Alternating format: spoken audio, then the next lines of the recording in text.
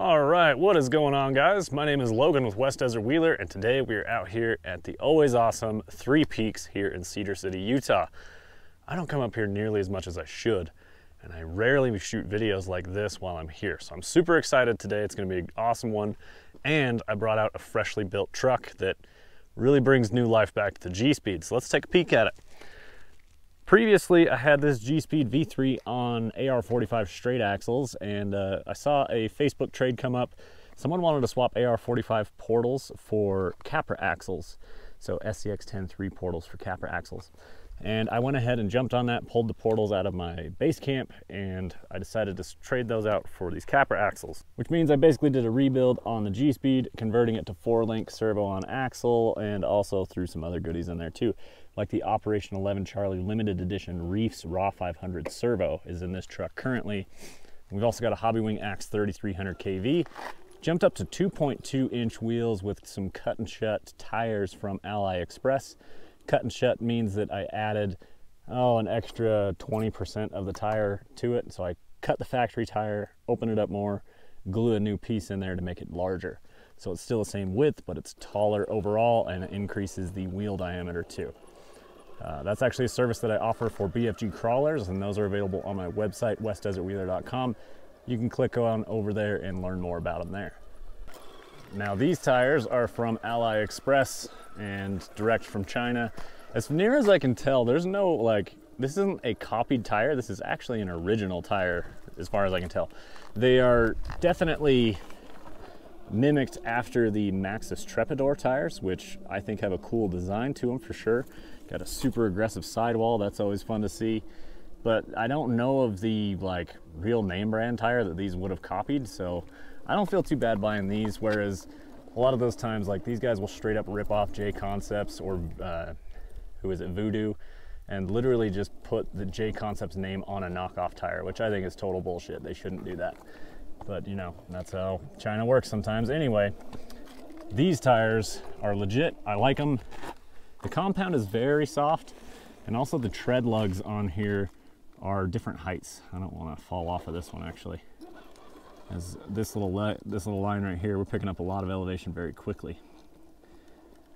But the tread lugs are taller and shorter in certain spots of the tread pattern, which is kind of cool, and it makes these things really loud. You can really hear them biting for traction, especially with a truck with a lot of overdrive. I've run these on my Capra quite a bit, and you can hear those lugs just folding and biting as it drives along.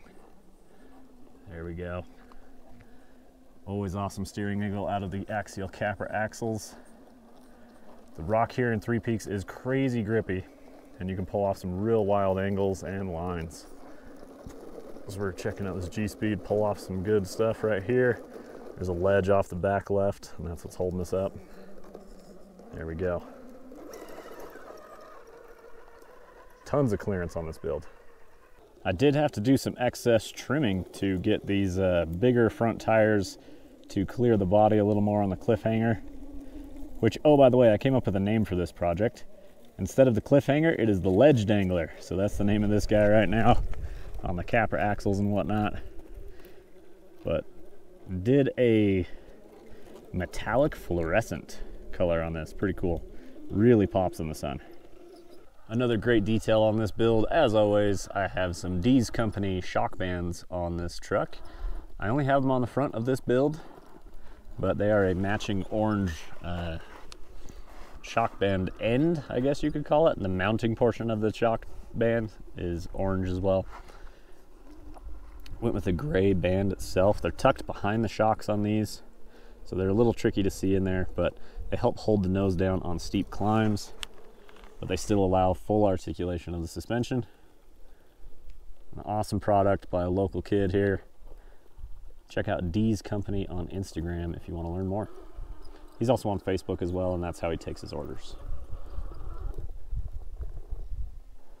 But tons and tons of color varieties. He's now 3D printing his own band ends, and you can make them match your truck along with the band color too. Had to do a little U-turn here of what we just drove down. It's actually a really fun climb as well. Just all these little ledges to navigate and try and get tire placement to grab traction where you want and keep making forward progress. Grab traction on that front left to where it'll pull. There it's going. And then we're gonna cut back over to the right. See if we can get that front right up on the ledge. Slowly working our way over there. It's just got the shoulder of the tire on the rock.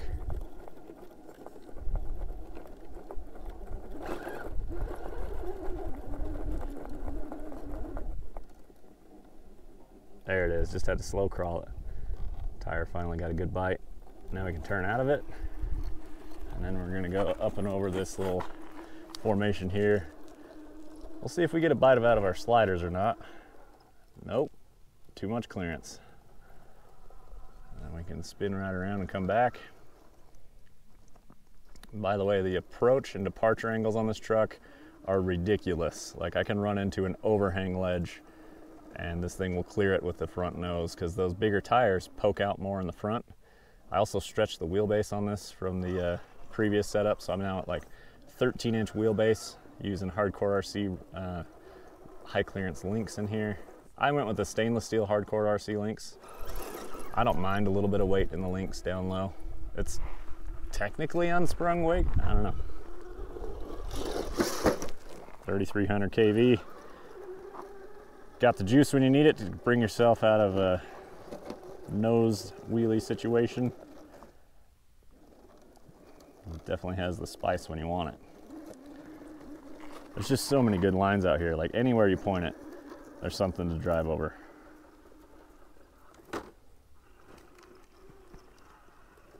And it's just about endless amounts of these little notches to drive up in, stay balanced, hover over, drive through, get sideways in, whatever you want to do. Make weird random turns for no reason, just come up with lines on your own. So typically I go out and drive in Sand Hollow, which is really great for creating trail systems through the canyons. Three Peaks is really more of like obstacle country. Just, you can sit in a 50-foot square area and just play on all the random formations, run them in all sorts of different ways. So this was a great place for competitions, in my opinion. Which I plan on hosting more in the future in the North vs. South series. Northern Utah versus Southern Utah RC crawling competition. That's way too steep, but why not just give it a bump and see what happens.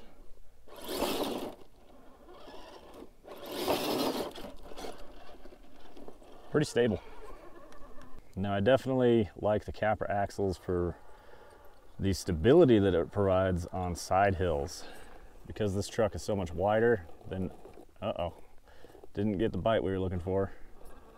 Let's see if we can back up and reset. Okay, now our rear is much lower, but we're gonna try and turn uphill here. Yep, it's gonna do it. There she goes. Awesome stability from the Capra axles, plus high clearance and great steering angle. I really like these axles a lot. That's why they're on so many of my builds.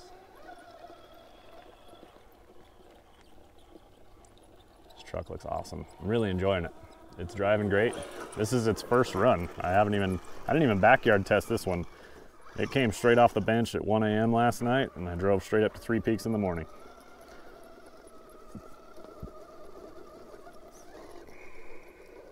Doing the same line again, just because it's fun. Killing it.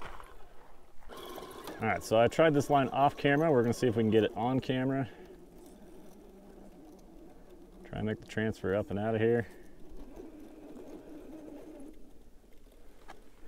Just trying to get this front right to bite and pull it up and over.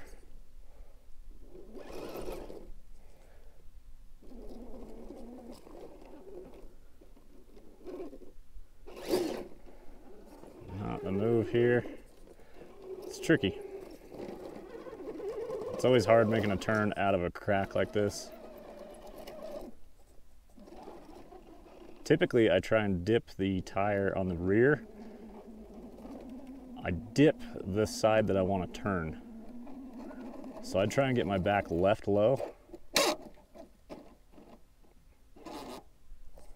I think we just killed our spur there, guys.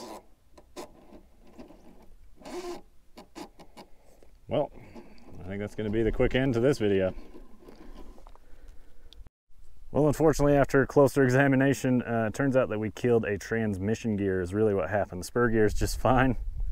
So one of the internal trans gears is the pinion spinning, and if I put too much pressure on the tires, the drive shafts won't spin, but the pinion still spins, and it's making a horrible clicking sound. So something internally in the transmission. That's gonna end my day with this truck, so it's gonna end this video. But I'm gonna go record more with different trucks that I have here. Should still be a great time on the rocks. Be sure to hit the affiliate links down below. I would greatly appreciate it. It's how you can help support me here on the channel. I am doing this full time, and I would greatly appreciate if you guys are buying something online, use that link. It helps me out, and it'll help me keep me out here on the rocks. I hope you guys enjoy the content. Drop a comment down below. We will see you in the next one. Keep the rubber side down.